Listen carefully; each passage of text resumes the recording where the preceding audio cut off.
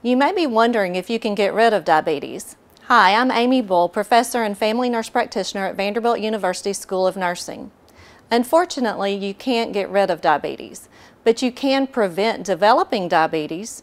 For instance, if you're at risk for diabetes, you can exercise on a daily basis and follow a healthy diet, and this can prevent the development of diabetes. If you already have diabetes, you can prevent its complications by following, again, a healthy diet and regular exercise.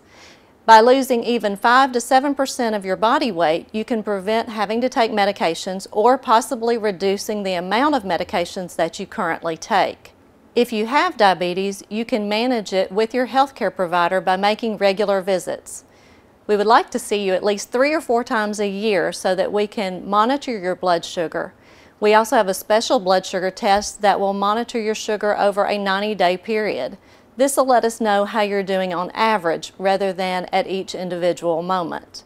By having this information about your blood work, your provider and you can decide what are other strategies that you can do to manage your diabetes. If you're a smoker, you need to stop smoking. Smoking raises your blood sugar.